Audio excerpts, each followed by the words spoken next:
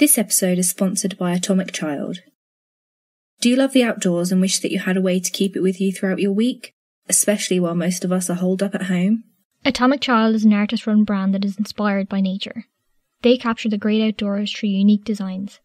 Their designs can be found on stickers, blankets, water bottles, mugs, pins, patches and more at atomicchild.com. We bring nature to you. Steven Stayner disappeared on his way home from school in Merced, California. He was 7 years old. Apparently, Steven had been kidnapped and told that he had been adopted. For 7 years, his parents never gave up hope that he was alive. This episode contains descriptions of child sexual abuse that listeners may find disturbing. Listener discretion is advised.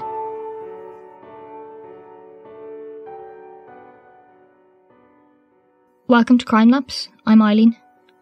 And I'm Charlie. Most child abduction cases in the US are committed by one of the parents of the child. It is very rare for a child to be abducted by a stranger, and normally when this occurs, the outcome is beyond comprehension.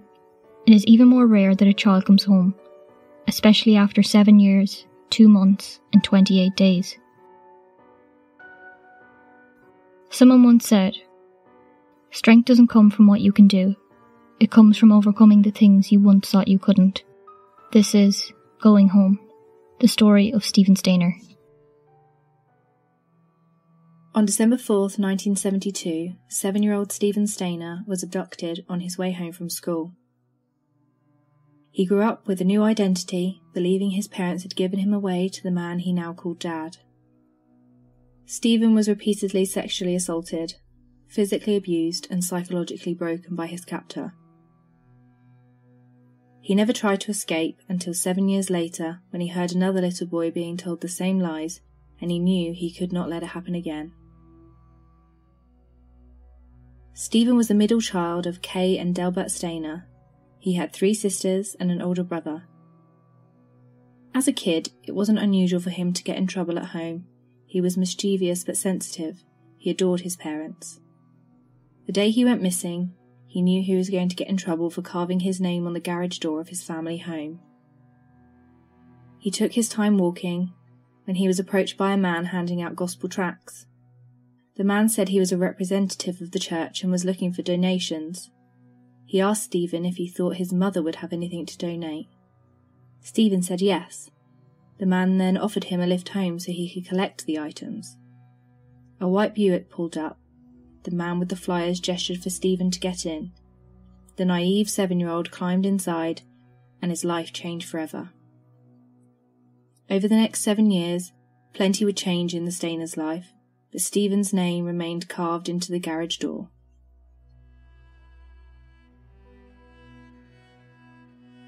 The driver of the car was Kenneth Parnell. He was a convicted sex offender. He had problems from an early age. Psychologists said that he needed help. He spent years in and out of juvenile detention centres before serving 3.5 years in an adult prison for, quote, lewd and lascivious behaviour with a child, unquote.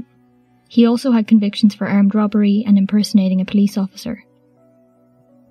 Parnell had convinced Irvin Edward Murphy that he was planning on becoming a minister and needed to abduct a young boy to raise in a, quote, religious type deal, unquote.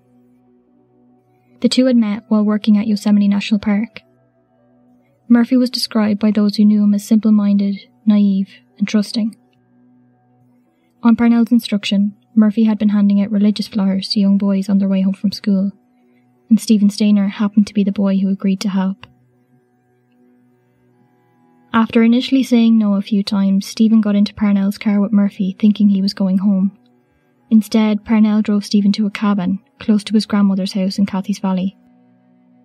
Parnell told Steven that he had spoken to his parents, who said that it was okay with them that he stayed the night. Parnell committed the first of countless sexual assaults the very next morning. The abuse escalated over the first few weeks and continued for years. As Steven cried for his parents, Parnell told him that his parents didn't want him anymore. He told the young boy that the Stayners could not afford him, and they had granted Parnell legal custody. From then on, he would be known as Dennis Parnell. Less than a month after his abduction, Stephen was enrolled in a school under the name Dennis, with Parnell pretending to be his father. Across the next few years, Stephen and Parnell moved around California. Flyers had been sent out to all schools in the district, but they were never seen at Steel Lane Elementary where Stephen had been enrolled. A woman named Barbara Mathias moved in with them for 2 years, and she too began to abuse Stephen. Years later, she would deny this, even meeting Stephen's parents under the guise of his childhood babysitter to let them know how well behaved he had been. Parnell had a series of menial jobs, and to anyone outside of the home he shared with Stephen, they were just normal father and son. He even worked away at times, giving Stephen a chance to escape, but he never did. He believed he had nowhere else to go. He had been told that his parents didn't want him. Parnell would manipulate Stephen. It was a fine line between complete control and total freedom. He gave Stephen a dog, a gesture most 7-year-olds would think was genuine care. But true care was closer than he would ever know. Family members lived just a few hundred feet from the first place he was kept, his maternal grandparents. But he believed his parents didn't want him. He never told anyone of the horrors he was subjected to by the man pretending to be his father. Parnell allowed Stephen to live without boundaries, convinced the boy would remain loyal. He didn't know how very missed he was at home in Merced. Stephen's father became obsessed with finding Stephen. The family sent out flyers that read, quote, "Missing juvenile, Steven Gregory Stayner, male, Caucasian, age 7. Date of birth, 4/1865. 4'8", 60 pounds, light brown hair. The hair is shaggy and collar length, brown eyes. Missing since 12/4/72 from this city. Stephen was on his way home from school when he was last seen. He was last seen wearing a tan coat, blue jeans, multicoloured flower shirt with a zipper on the front. Stephen has never ran away in the past. This may be a case of foul play or kidnapping. Any information on the above juvenile, please contact Sergeant Moore, Merced Police Department." Unquote. The family would travel long distances to talk to anyone they thought might have information. Any mention of Stephen on the news would bring Del to tears. At one point, Stephen's father found a bag with what he knew to be something dead inside. He opened the bag and was inconsolable with the built-up fear and relief that it was a calf inside and not his little boy. Stephen's mother Kay was becoming more retreated. She remained silent as Del fell apart. They worked tirelessly to find their son, but he remained missing for 7 years, 2 months and 14 days before another family were about to go through the same pain. Kenneth Parnell allowed Stephen to come and go as he pleased. Without any guidance and probably to help cope with the trauma, Stephen began drinking and smoking at a young age. Each night he was subjected to brutal sexual assaults. His high school girlfriend told ABC News that he, quote, "had a great personality," unquote. He did well in school, he had friends and played sports, and to everybody else he seemed like a normal kid. Dennis Parnell was just another kid in class, and no one could have known what was going on in the place that he called home. As Stephen aged and grew out of Parnell's sick preferential age, he was told to try and get another boy for Parnell. Stephen would intentionally sabotage these kidnap attempts to prevent another child from going through what he did.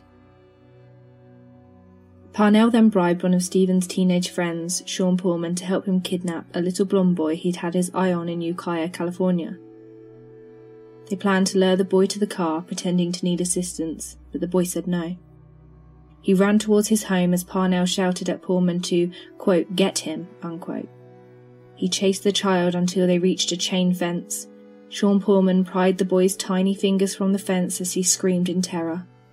He threw him into Parnell's car, and they sped off. The little boy was 5-year-old Timothy White. His parents were terrified. Despite the frenzied abduction, no one saw a thing.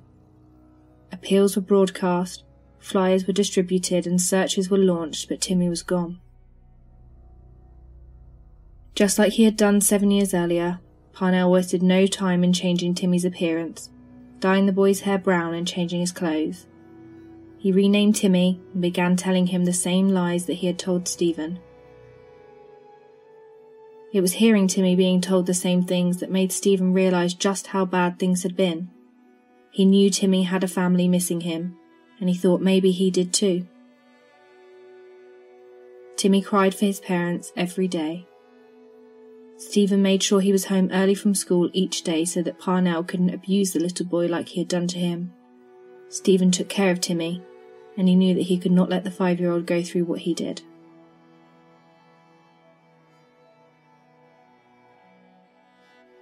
After growing attached to Timmy, Steven knew he had to get him to safety. 2 weeks after Timmy had been abducted, they left Parnell's home together while he was working a shift as a security worker. They hitchhiked over 40 miles to Ukiah, where Timmy was from. Steven often carried Timmy, who was tired and crying, through the rain as they tried to find Timmy's house. Timmy couldn't remember where he lived, and no one was home at his babysitter's house, so Steven looked up the address to the local police station and they walked there hand in hand. As they got to the police station at midnight, Steven told Timmy to go inside and tell the policeman his name and that they would bring him home to his parents. Timmy was frightened and didn't want Steven to leave. He ran back to him, sobbing, and at this point a police officer approached them. Suspicious of the older boy, the police brought them both inside, where Steven eventually told his story, that he had been abducted 7 years earlier, and that he had been told to call his abductor Dad. He knew that Timmy was kidnapped because he heard him being told the same lies he had been told all those years earlier. Early the next morning, Kenneth Parnell was arrested on suspicion of abducting both children. Police realised he had previous convictions of sodomy, but he had never been suspected of anything because he never registered as a sex offender. The following June, Kenneth Parnell was convicted of kidnapping Steven Stayner and Timothy White. Over the course of the separate trials, Parnell's defence attorney stated that Steven could have left at any time but chose not to. They said that the kidnapping occurred before California's 3-year statute of limitations and therefore could not be prosecuted for that offence. Prosecutors argued that Steven was a psychological prisoner and the kidnapping was a continuous event for the entire 7 years. A psychologist testified that Parnell would switch between violent sexual abuse and, quote, extraordinary freedom, unquote. Steven was effectively brainwashed into thinking he had no other option but to stay. He had come to believe that the life he had with his abuser was the only life he would ever have. He didn't know that his family was searching for him, or even cared. Steven also said that Barbara Matthias, who had lived with them for a few years previously, had also sexually abused him, but she was never prosecuted. Irvin Murphy, the vulnerable man Parnell had duped into assisting him, was convicted of kidnapping.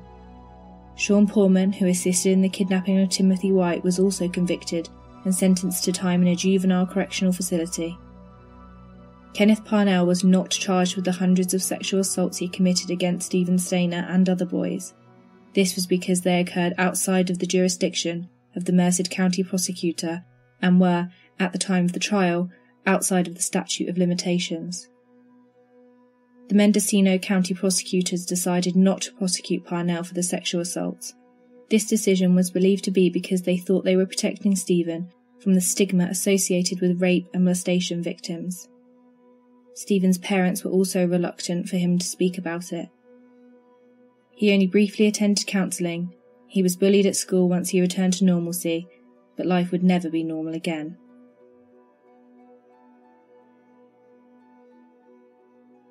Steven's father insisted he didn't need any treatment or therapy. Years later, Steven said, quote, "I never reached out to talk about it with my parents and they never pushed to find out," unquote. Not allowing Steven to speak out about the sexual abuse he suffered only perpetuated the shame he felt. Steven had lived half of his life as Dennis. People often question why he didn't just leave sooner or how he began to call his abuser Dad. Jennifer Freyd, a psychologist at the University of Oregon, said, quote, "Someone who's kidnapped as a child might make an unconscious decision to not fully see the abuse and bond with the person providing food and shelter," unquote. Steven was effectively brainwashed and manipulated into thinking he couldn't do any better than Parnell. The longer he was with Parnell without his parents coming for him, the more sure he was that they had given him up. Despite the clear lack of love shown to Steven in the 7 years he was with Parnell, he was still capable of care and insurmountable courage. He did not want Timmy White to go through the years of abuse that he had, and he made sure that Timmy was never touched and took him to safety. Even when they were free and at the police station, Timmy did not want Steven to leave. That speaks to the level of security Steven gave the 5-year-old. In regards to the sexual abuse, Merced County did not prosecute Parnell because the statute of limitations had run out. Mendocino County chose not to prosecute, either because they wanted to spare Steven from having to testify about the abuse, or his parents did not want him to.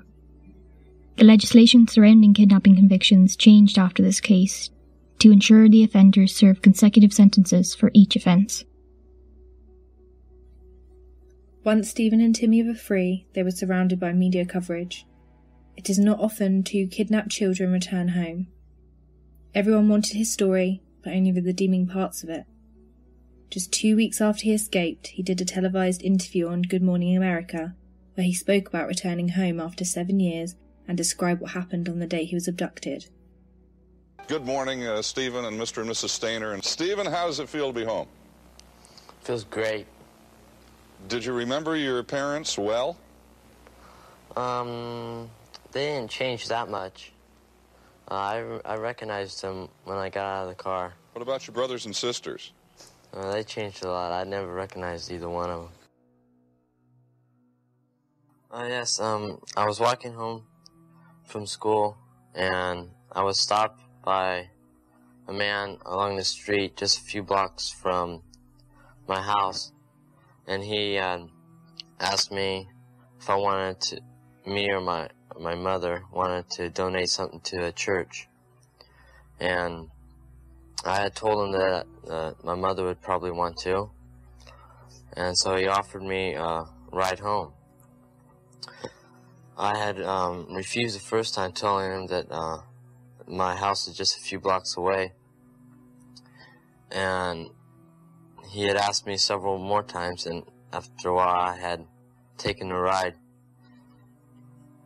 And then the car pulled up, and I got in, and they passed the road that I lived on,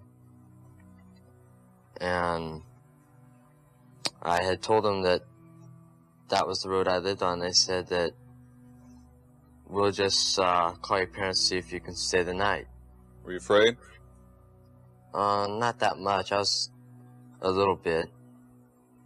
He then went on to describe how he came to think that his parents had given him up and Parnell was his new father. Well, the first night they had said they called my parents and said it was alright that I stayed the night. The second night they said that they had called them again and said that I could stay another night. Then when I went out and came back and said that he went to court and he got in possession of me and said that I was his.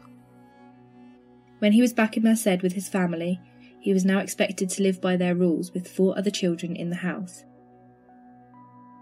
For 7 years I'd been supposedly an only child. Now I had to compete with a brother and 3 sisters. You were away for 7 years, and a lot of people still wonder why you didn't try to escape before you finally did escape 3 years ago. When you look back on that, why do you think that is, Steven? Well, there's several reasons. I was told I was adopted. You believed it? Yes, I believed it. Steven argued with his parents, unsure how to slot back into his old life when the one he had been living was so vastly different. His family were eager to forget anything that ever happened, but Steven had trouble adjusting. Steven returned home differently. He was not the little boy who had disappeared. He'd been living a life beyond comprehension and probably beyond the expressional limits of a 14-year-old. With Parnell, he had been drinking and smoking and spent a lot of his time alone or doing what he wanted when he wasn't being sexually abused. Steven was suddenly a household name and a hero. There are photos of Steven holding Timmy White. Steven is a tall, well-dressed teen with a mop of brown hair, and in his arms, Timmy seems so small. They are smiling at each other, more like brothers than Kenneth Parnell would have ever imagined. Steven was mercilessly bullied in school. the stigma of sexual abuse clearly evident as news reports describe the 7 years of child rape as homosexual activity. It is generally known that there was homosexual activity involved in Steven's abduction. Steven was kicked out of his home as an older teenager. He was unable to abide by his parents' rules, and his father put him out. In a 1984 interview with Newsweek, he said, quote, "I returned almost a grown man, and yet my parents saw me at first as their 7-year-old. After they stopped trying to teach me the fundamentals all over again, it got better. But why doesn't my dad hug me anymore? Everything has changed. Sometimes I blame myself. I don't know sometimes if I should have come home. Would I have been better off if I didn't?" Unquote. Steven's parents, especially his father, expected him to act in the manner that he would if they had raised him, but someone else raised Steven Stayner. The abuse may have ended the day Steven and Timmy ran hand in hand, but he was constantly reminded of it daily in school, the newspapers, and in his own memories. Kenneth Parnell was sentenced to 7 years in prison for what he did to Steven Stayner and Timothy White. He only served 3.5 years, less time than he had held Steven captive. Steven Stayner's kidnapper has now been released from prison after serving 3.5 years.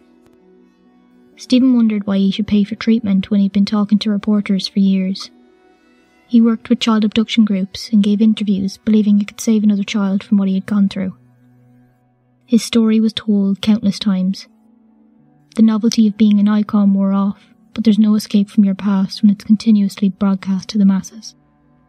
Any chance I get to talk about it, I think really helps me deal with the problem. The more I talk about it, the better I can deal with it.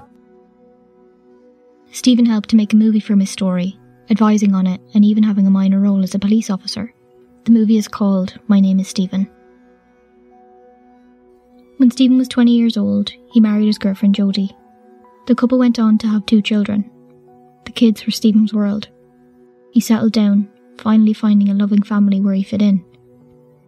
His children, Ashley and Steven Jr., were never far from sight. Steven joined the Church of Jesus Christ of Latter-day Saints and was practicing his faith. On September 16th, 1989, Steven was working at a pizza restaurant. He was eager to get home to his family. It was raining heavily and his boss offered him the company pickup truck to save him getting wet, but instead, fearing he would get in trouble for driving without a licence, Steven got on his motorbike. On his way home, a car pulled out from a side road and he collided with it. Steven was driving below the speed limit, but he wasn't wearing a helmet. He was pronounced dead at a local hospital less than an hour later. He was just 24 years old. 500 people attended his funeral 4 days later in the church he had joined not long before. One of his pallbearers was a now 14-year-old, Timmy White. His church counsellor spoke about the internal struggle Steven had been battling. In his eulogy he said, quote, "Before he was kidnapped he was just Steven Stayner," unquote.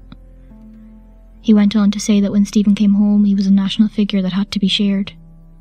His family members spoke of waiting for the phone to ring to say he was okay, because that's what happened before. Jodie was widowed at 20 years old.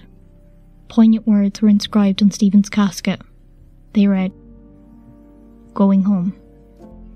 Timmy White's story went differently. Steven saved him from years of trauma and abuse. He got to grow up relatively normal because of Steven. Timothy even forgave Sean Pullman for assisting Parnell in his kidnapping. He became an LA County Sheriff Department deputy. He also married and had 2 children. On April 1st, 2010, he died, aged just 35, from a pulmonary embolism. 2 lives, brought together by horrific events, both ended too soon. Steven and Timmy were celebrated. They overcame and escaped unspeakable horror. The man who inflicted it only served 5 years total in prison. After he got out, Parnell stayed under the radar, giving himself a new name rather than the boys that he'd stole. In 2004, he was convicted of trying to convince a nurse to kidnap a young boy for him for $500. He was 72 years old. Timothy White testified at his trial. Steven's earlier testimony was also read out to jurors. Kenneth Parnell received a sentence of 25 to life. He died an old man in January 2008.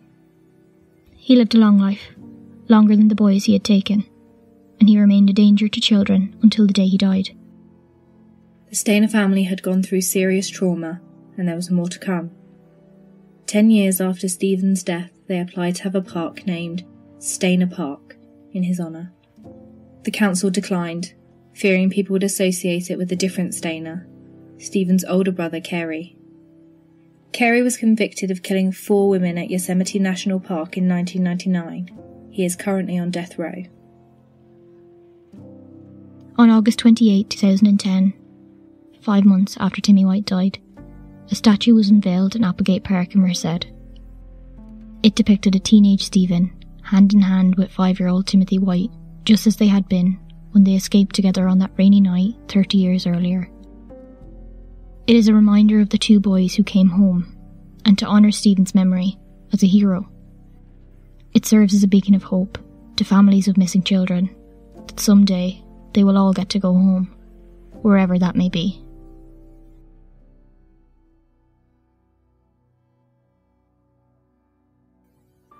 Thank you for listening to this episode. Please follow us on social media at CrimeLapse and at CrimeLapsePod. You can join us at Patreon if you like. And if you like what you hear, please leave us a 5-star review. Stay safe, stay home.